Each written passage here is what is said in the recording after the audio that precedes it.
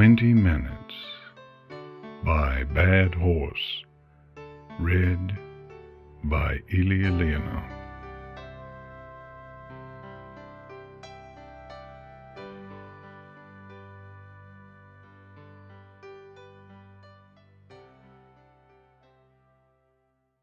Part 1. Giving Comfort to the Enemy.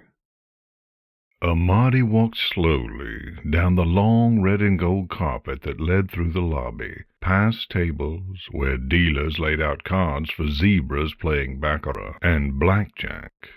The place looked expensive and seedy at the same time, decorated in bright colors, dimly lit, full of the haze of cigar smoke and the murmur of conversations not meant to be overheard.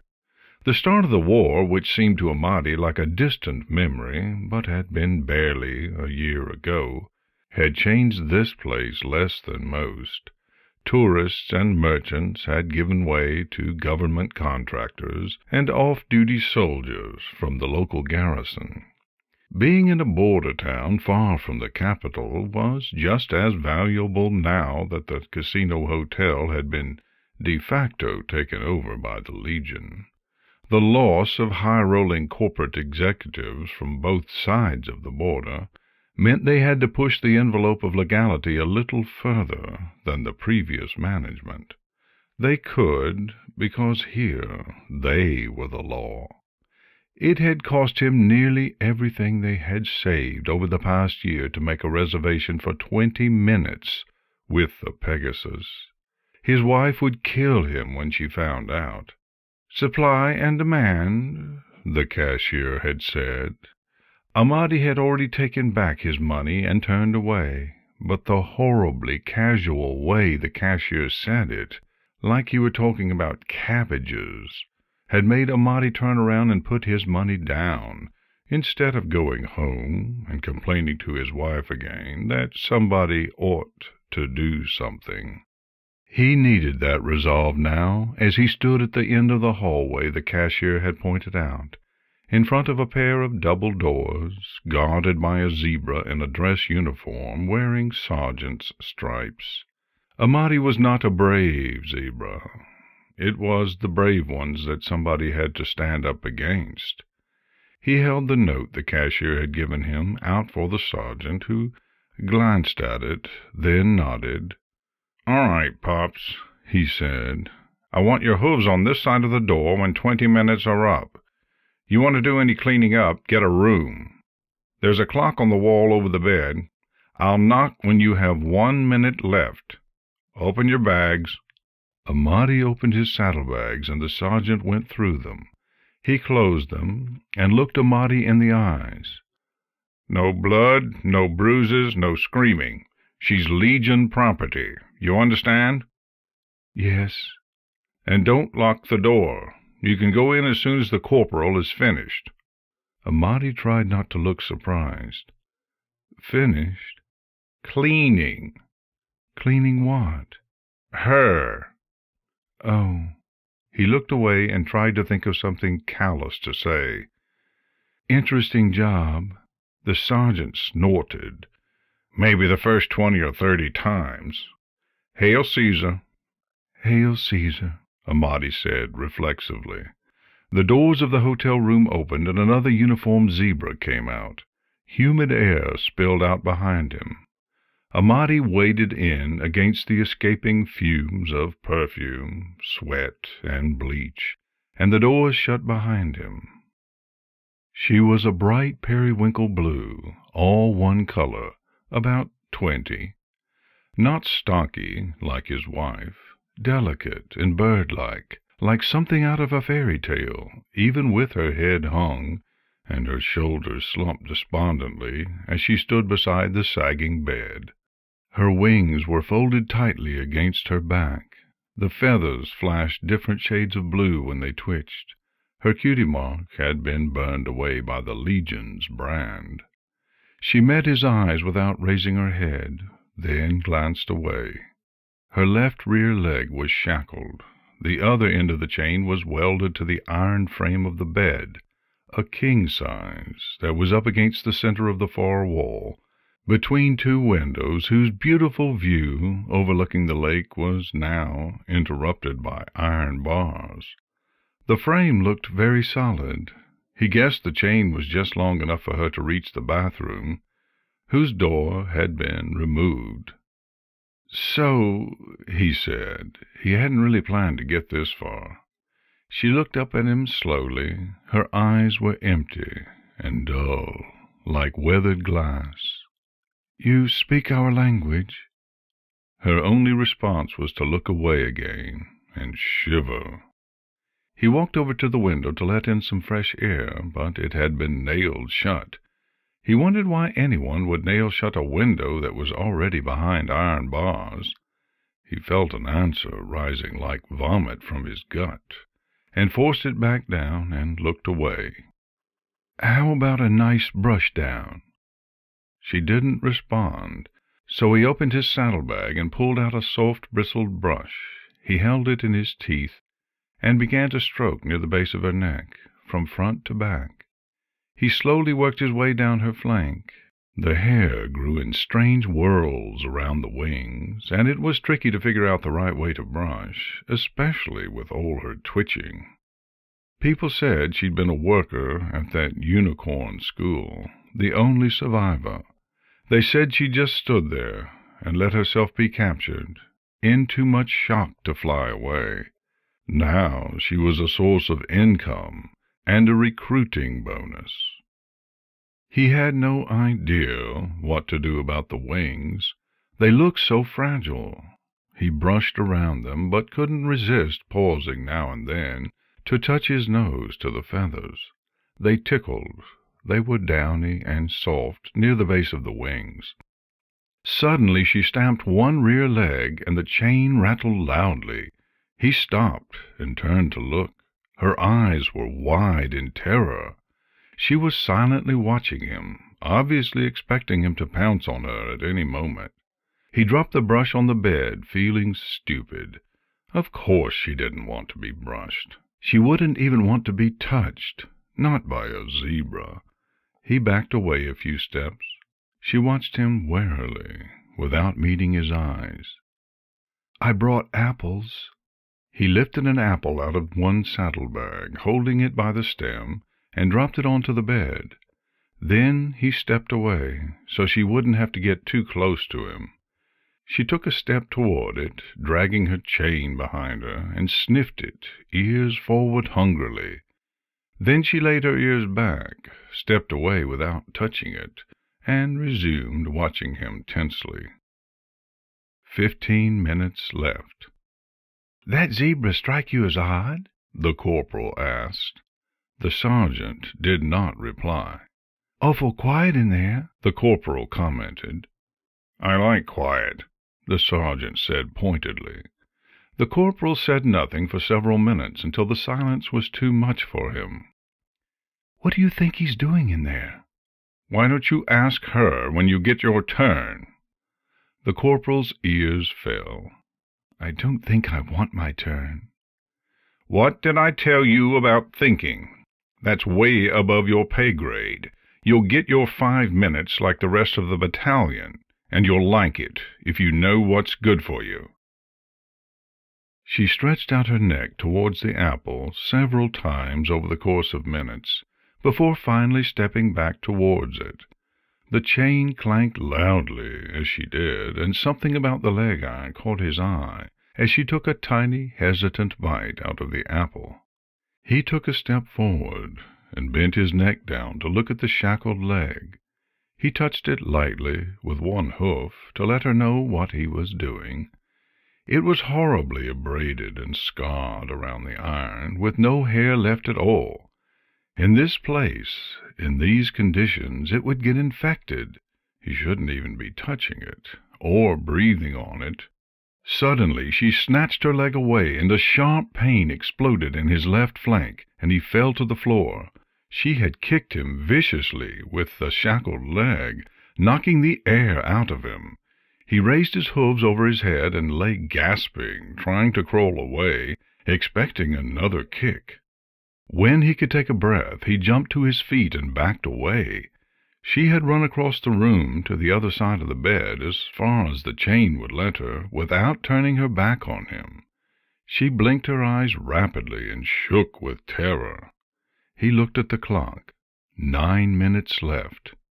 He approached her slowly, but calmly, from the front like you would a skittish animal. She watched as he did, tail swishing. "It's okay," he said, still coughing slightly. "I understand. You must be very frightened." She stomped another foot nervously. I just wanted to do something nice for you." She seemed to understand that she wasn't about to be beaten. She let her breath out, and her back and shoulders sagged as she unfroze from her rigid posture. Amadi saw for the first time that she was physically exhausted.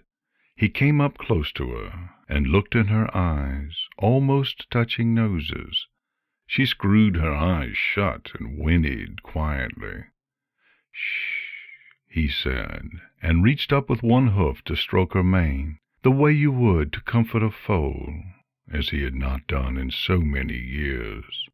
She kept her eyes shut, but her trembling gradually ceased over the course of a minute. He dropped his foreleg and took a step back. She lunged forward, wrapped both of her forelegs tightly around his neck, and buried her face in his mane, leaning on him. His first reaction was to pull away, but she held on desperately, squeezing him like a child clinging to a teddy bear that someone was trying to take away. Then she began to sob silently, gulping in one giant breath after another. She was surprisingly light. He let her draw him back to her, and stood there and let her hold him, and felt her tears run down his neck. He could see the clock on the wall over her shoulder. 5 minutes. 4 minutes, 30 seconds. 4 minutes. She slightly relaxed her grip on his neck, and he thought she was done. Then she began to cry out loud, softly at first, then louder, until she was wailing like a newborn. He stiffened and tried to look back at the double door behind him without shaking her loose. "What's he doing to her?" the corporal said, staring at the door. "What are you, her knight in shining armor? You relax. I've heard people being killed, and that ain't what it sounds like." "But that's not normal," the corporal protested. "Don't tell me that's normal." "Listen up. That guy had the cutie mark of a baker. 20 minutes would cost him a month's pay. No way he coughed that up on his own. He's got connections." "How would a baker have connections?" "Hell if I know. Maybe the general likes his muffins. Don't mess with him." He snorted to himself. "Not normal. You've got a sense of humor, kid." Amadi heard a very loud knock at the door. He coughed, which did nothing at all to get the Pegasus' attention. "Hey," he said. "Hey." He shook his head violently. She stopped crying for a moment. "You must let go now. Please. I'm sorry, but you must let go of me. Now. Really." He stamped one foreleg.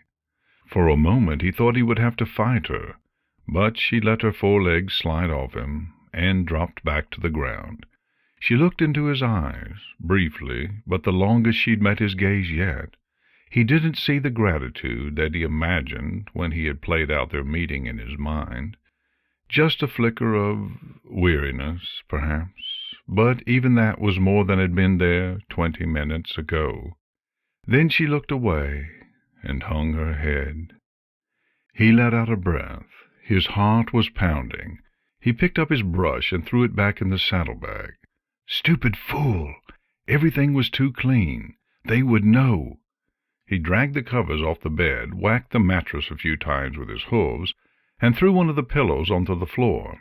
Then he turned, jumped, and reached for the door with one hoof, just as it was opened from the outside, and he came face to face with the corporal, who looked stern.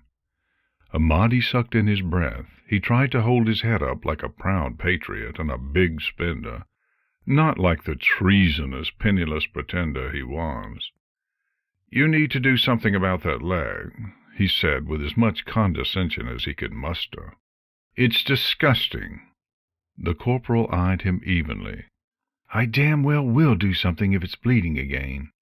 He walked in, and Amati walked out, without looking back. He started to head back down the long hallway, trying not to walk too fast. "Hey!" the sergeant called after him. He halted. "What did you do to her?"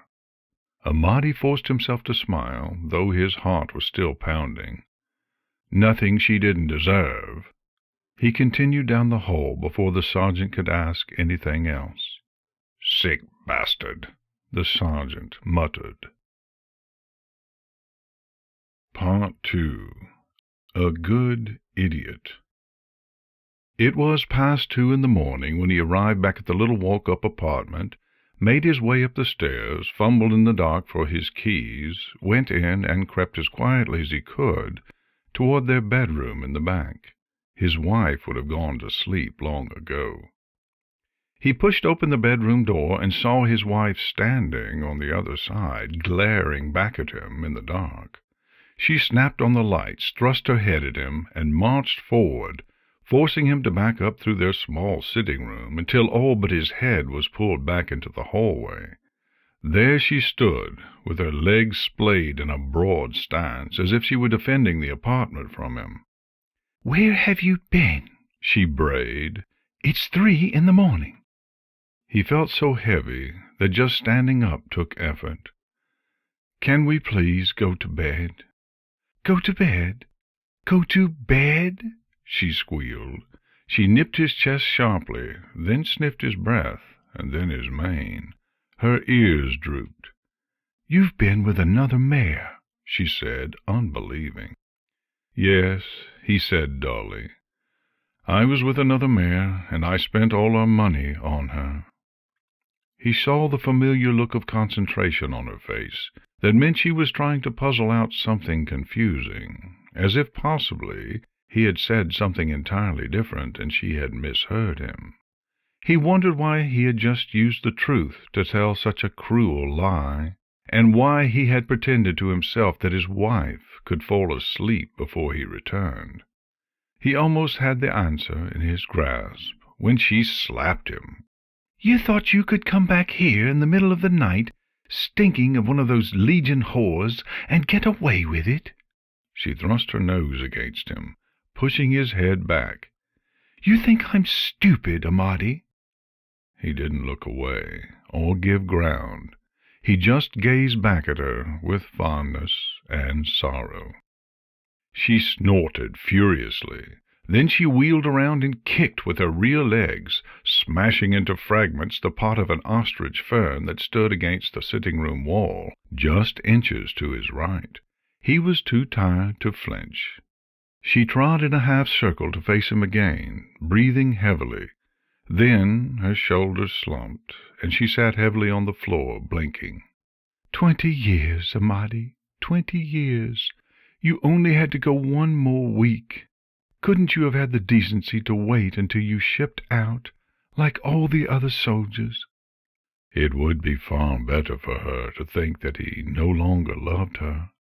That, he realized, was why he had misled her. Amati knew in his gut that he would never come back from the war. Every day the news reported new victories, but if it were true, they would have never called up an old stallion like himself. He had seen the truth in the eyes of the doctors at the enlistment center, as they pretended he was in perfect health. It would be better for her to find another stallion now, while there was still some left.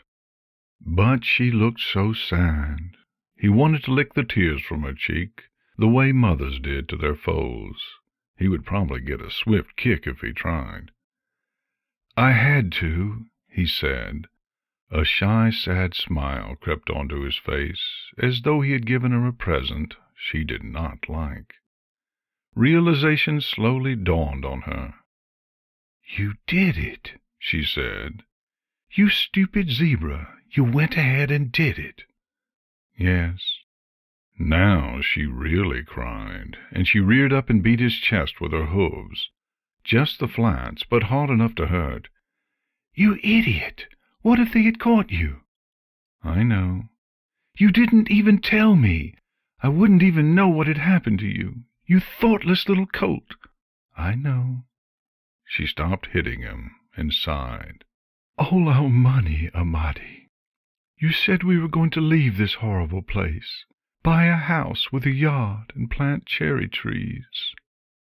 If you'd been there, if you'd been there, you'd have sold the silver, the books, the furniture, just to buy her one more minute. What about me? What about me here alone while you're off at the war? What will I do?" He could have told her that she would get all of his Legion pay, or that the money had been barely enough to buy the cherry trees, let alone a house, or that planning for the future now was a cruel joke. All these things were true. Instead, he said, "She was the same age Zuina would have been." They stood facing each other for a full minute, breathing heavily. "You're a good zebra," she finally said, and kissed him lightly on the lips. Then she swatted his chest again, hard. "But an idiot! Now shut up and come to bed." They pulled back the covers and crawled into bed. She snuggled up against him and put one foreleg over his neck. "Maybe you'll finally be able to get some sleep," she said. "Maybe." Over her shoulder he could see the clock on the nightstand. 3 o'clock. The cashier's schedule had time slots up through 6 in the morning. As she gradually relaxed and dozed off, he felt the beat of her heart and listened to her breathing, regular and unhurried as the ticking of a clock, or the waves lapping on the shore of some vast imperturbable sea, and he could almost imagine that he could hold her like that and keep her safe forever.